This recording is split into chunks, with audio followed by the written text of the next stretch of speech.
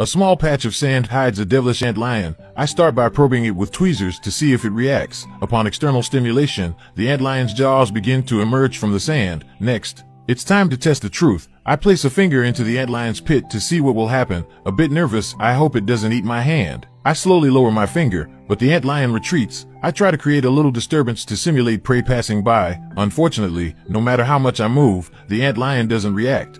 I use the tweezers again to check its response to external stimuli. It's quite clear. Some people quietly watch the video, but they quietly like, comment, share, and follow. These people are really adorable. It seems I still can't attract the antlion to act. Could it be distinguishing the size of potential prey? I probe again with the tweezers. The movement is still significant. While its jaws are exposed, I try one last time. Again, it retreats, no matter how I move my finger afterward. It just hides in the sand without any reaction. Every subtle movement is met with avoidance, not attack. It looks like feeding it my finger is not going to happen.